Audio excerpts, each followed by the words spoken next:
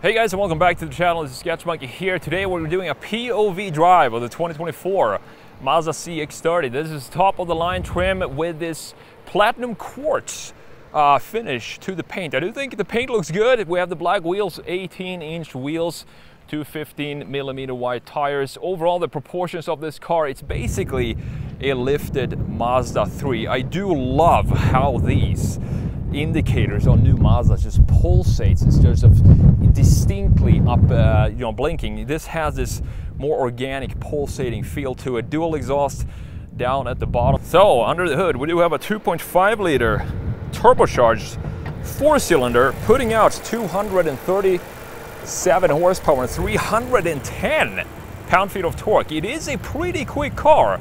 It does 0 to 60 in just over 6 seconds. We're gonna, of course, take it out for a drive in just a minute. Fuel economy comes in at about 22 city, 30 highway, so not bad at all. And it also comes with all-wheel driving. You do have a 6-speed automatic with the possibility to shift manually with the pedals if you want to. So let's jump inside and let's take this for a drive and let's see what this is all about. I love what Mazda is doing these days with their designs because it feels very upscale for a reasonable price, and that's what I love about Mazda, and that they seem to be putting design features or styling a little bit above the 100% functionality, and that comes in with these side windows here. They're very narrow. This shoulder sits very high up and it makes it feel very cozy in here. It's not a lot of space for me personally back there if I sit behind like I do now. My driving position is 6'1",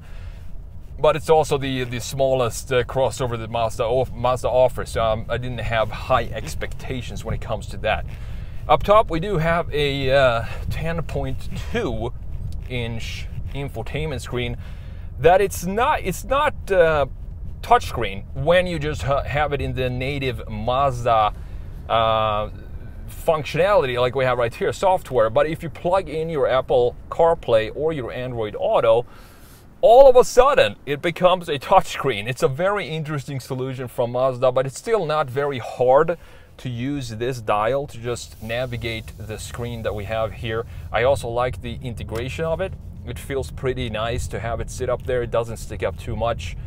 For the gauge cluster, you might think that this is a fully analog cluster, but the thing is, it's actually digital. The centerpiece, the speedometer, the big round circle in the middle, it's actually a digital screen. And if you press this info button right here, you're gonna see that we can get some different information in the screen. Yeah, I like to have it in just, the regular old speedometer, the classy look like this. These dials on the side, the tachometer and the temperature and the fuel gauge, they are all still analog. Beautiful! I love that, Mazda. Don't fall victim for the trend that is to put a widescreen TV up on the dash. Keep it classy like this with a nice housing for the gauge cluster, soft touch material all over here as well. We have a head-up display up front and the pedals here, which you're gonna use when we come out to the main road. Further down, you do have these this is also something that I love, by the way, the integration of the climate control settings here. You have a nice, simple little dial for the temperature, dual zone controls, climate zones, and you also have the buttons for the fan speed. So physical buttons for pretty much everything that you use on a day-to-day basis. You have a heated steering wheel button down here and the heated seats in 3 different levels. No ventilated seats, but again, this is the Mazda CX30. I wouldn't expect it to have ventilated seats. That would be a little bit over the top.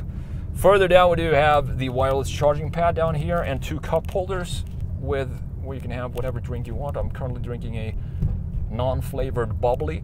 Another interesting feature of this car is that you do have a sport mode, and I'm not entirely sure why you have a sport mode in a CX30. I would understand if you had it for example, a Mazda 3, but not the off-road version of the CX30. It just doesn't make sense to me. So I'm gonna turn that on later on just to see what it does. I know what it does. It keeps the revs a little bit higher for longer, and that's pretty much it. Gear selector here, pop it into manual. You do that by just moving it to the left side. I'm I'm gonna keep it in automatic for now. Steering wheel is a nice looking steering wheel as well. I do love the simplicity of this design and this Kodo design language as Mazda is doing right now, specifically with the exterior surfacing, very smooth looking surfaces. That sort of comes back here in the interior as well. Smooth everywhere, soft touch material, up top even on a CX30. Great job by Mazda.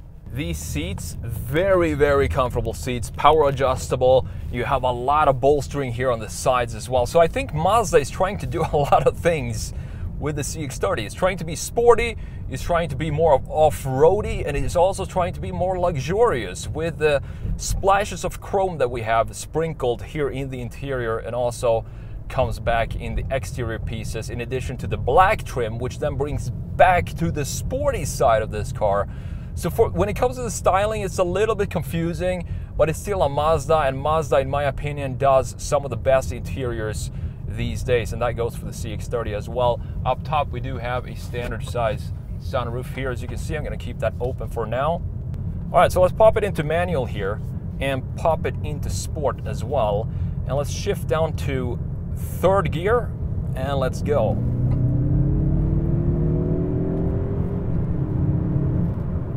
It definitely has a lot of pull to it. It's not a big car. You have the turbo, a lot of torque. You have 237 horsepower, 310 pound-feet of torque. As I said, 0 to 60 in just over 6 seconds, but some have tested it under 6 seconds, which is just fantastic. The gearbox, the shifter, are decent. They're not the quickest shifters, but it's still, I think, they're still fast enough and they're still good enough that they add to the overall joy of driving this CX30. So let's go down to second gear here and let's go for it. Oh yeah, it's a fun car to drive. I love turbo cars. You don't really feel any turbo lag here, but I love how the power builds up more in turbo cars than it does in naturally aspirated cars. It's a great feeling to drive Mazdas these days. Down to second gear, taking this corner.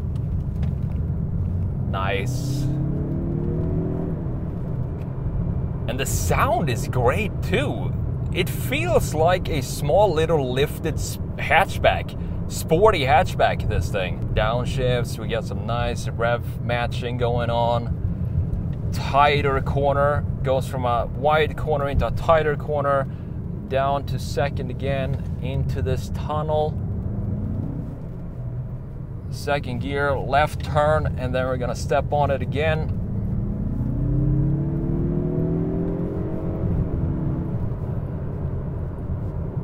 Very nice driving experience from the CX30. Let's pop it back into automatic and let's disable the sport so we keep the revs a little lower, more comfortable. It just gets a little bit more relaxed when you don't have it in sport mode. The suspension is still rather firm even when you have it in non-sport mode, and that is something that I'm a bit surprised by, because we still only have 18-inch wheels. The tires are still very thick on this, but you can still feel every single imperfection in the road.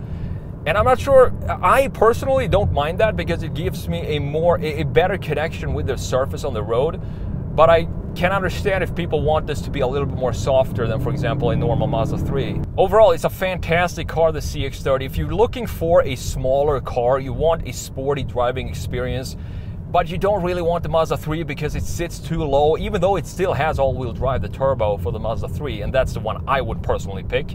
But if you want more ground clearance than that and have this almost very similar driving dynamics as the lower Mazda 3, then the CX30 is a great choice.